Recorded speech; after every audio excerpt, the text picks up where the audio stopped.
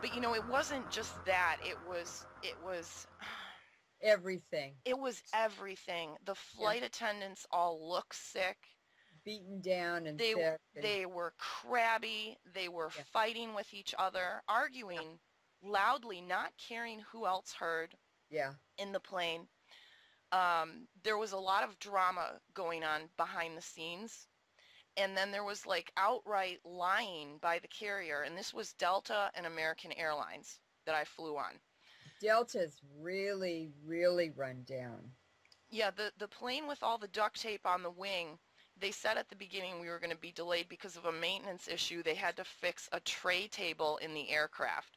And so about 5 minutes later, a guy comes in with a roll of duct tape and fixes the tray table. And then we sat there another 45 minutes while there were these loud bangs going on underneath the plane. And I was just like, oh my God. That was the hydraulics. Yeah, the hammer. But I mean, it was quite an experience having that kind of like knowledge and perspective. And I know that there's a lot of issues with, you know, the maintenance and costs and the airlines losing money, and they're skimping everywhere. And I mean, the Everywhere. planes are unbelievably dirty inside.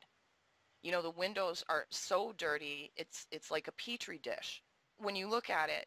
And you know, I mean, that was my recent experience, and one that I hope I don't have to repeat anytime soon. And I need to go back to Salt Lake City around Thanksgiving, and I think I'm probably going to drive from Drive, Michigan. take a train. Yeah, take Even a train. Take a train. They're decaying from inside the airline. They are. The thing I found more interesting was the description of that engine, the blow up and the flame out. yeah, Jet engines are made up of vanes. They look like they might be propellers, and in a way they are, but in another way they aren't.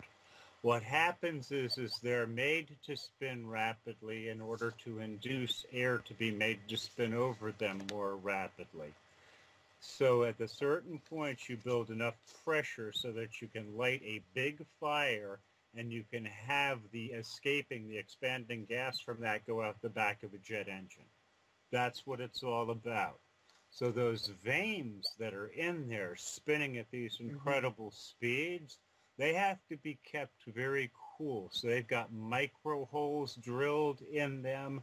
They're made to be self-cooling to pass atmosphere. So now we're going through all of this radiation, and it's being very, very technically, carefully channeled in and through these vanes, keeping them cool. And Wigner's happening very rapidly, and every now and then a vane breaks off. When a vane breaks off, this rare metal starts burning as it's being blown out the back in that expanding gas. That's what she saw, and the rest of it was the flame out and the engine coming down. There was another electrical issue that we didn't cover, and that's the batteries exploding in planes on the ground. I haven't heard of them exploding in the air, but they have exploded on the ground. And that's reminiscent of a problem, I believe it was Toyota had a few years ago when they had to recall lithium batteries. These batteries that are exploding on the ground in airplanes are also lithium batteries. And what happens is the Wigner effects change or alter the gel that is in the battery and cause it to explode. That is definitely Wigner effects. And it could probably happen to other types of batteries. I'm not familiar enough with batteries, but we hear of cell phones exploding and other batteries exploding.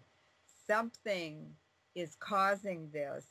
It doesn't just happen.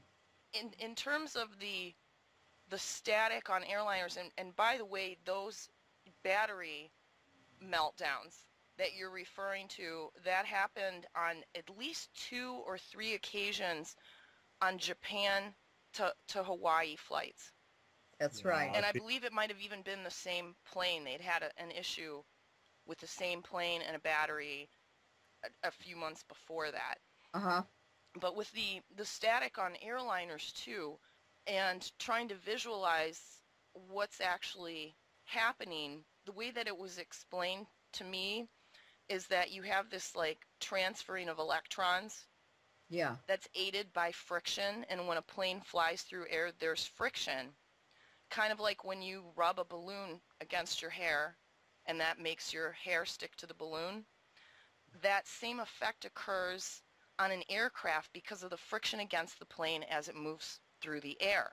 And then, because air is an insulator for electricity, when the plane is flying, this static charge on the airplane skin actually builds up on the aircraft at a high altitude. It tends to become much larger because the air is acting as an insulator, and it's preventing the excess electrons from returning back to the air. So the way that I'm picturing this with what I know about, aggregation kinetics and what we've been learning, or what I've been learning about fallout for the last 3.5 years, that it's almost like these planes are scavenging the radioactive particles out of the air. And if that is happening, what could pilots look for? What would be the most obvious signs in the aircraft skin? Are there any signs in the electronics before, a catastrophic power loss occurs? What could aviation mechanics actually look for? Well, they should first get a Geiger counter and do a survey on the surface of the plane. What happens with radioactive particles is when they're in air masses, they are nucleating agents for moisture. In other words, the moisture condenses and collects around that highly charged particle or snowflake. And when enough water has collected on that particle, it forms fog or rain, or snowflakes have very sharp edges and sharp tips, and they're very geometric. And along those edges and the tips, they're highly, highly charged. So snow actually cleans out 95% of the radiation in the atmosphere that it passes through. So these planes that are flying through snowstorms, or they're iced up on the ground, or they're flying through a lot of rain clouds and stuff, they're going to attract radioactive particles.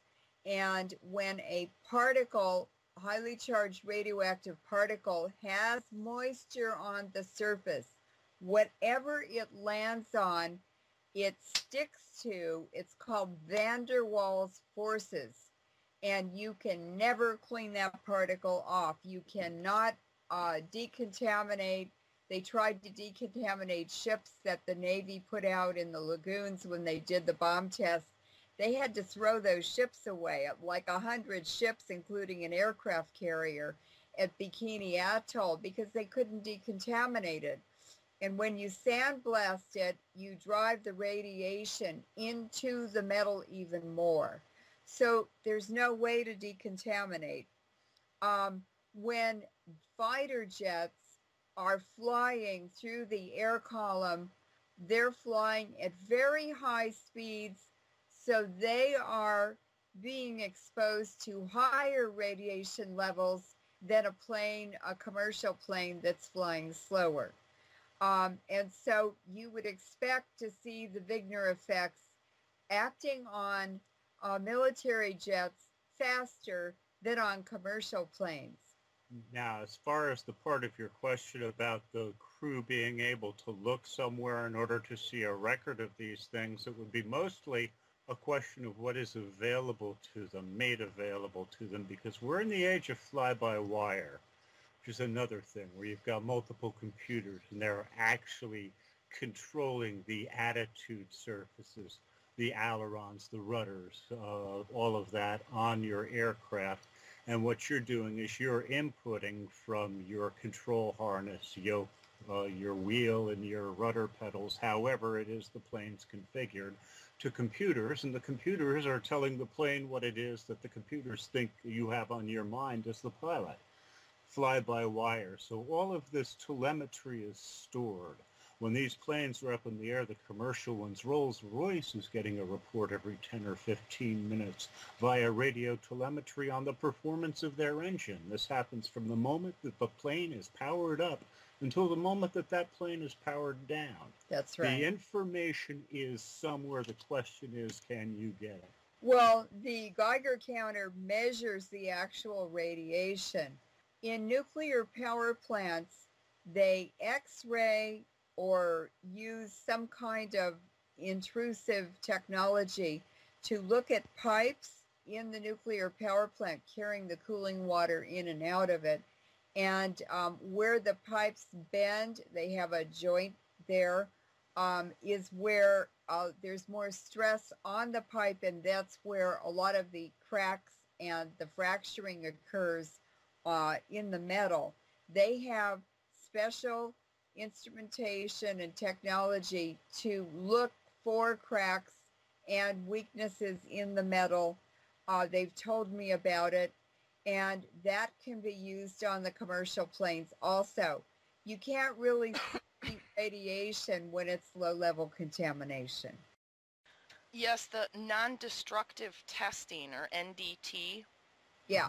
It's a group of analysis techniques Right. that they can use in science and industry, and they use this with nuclear reactor parts and shrouds Right. and pressure vessels too, where they can assess the properties of the material or metal or component or system without actually causing damage. And one of them is like an ultrasound, magnetic particle, liquid penetrance, radiographs, Right. something called eddy current testing, Right. and low coherence interferometry. And they are exactly looking for the Wigner effect. Those are all technologies that would be used to assess the Wigner damage. They commonly use this, besides in the nuke industry. They use it in forensic engineering. Yeah. Yep. And mechanical engineering, electrical engineering. So I mean, this is nothing new.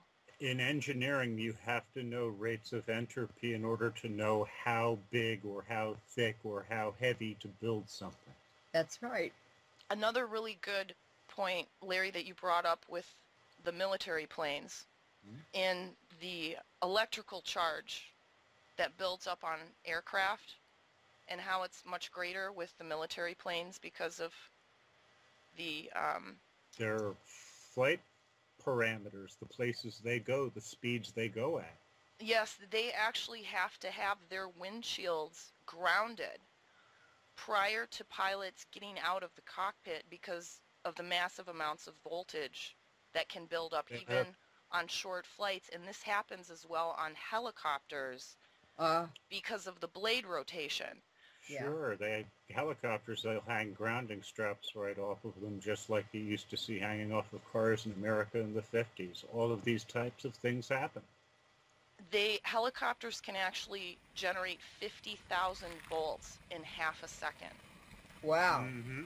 And that's also why they ground hoist cables when they have to do rescues. Or else they'll shock the rescuer and the person in the basket. Ammonia, cross touches. Sure. So very interesting how all these things are tying together.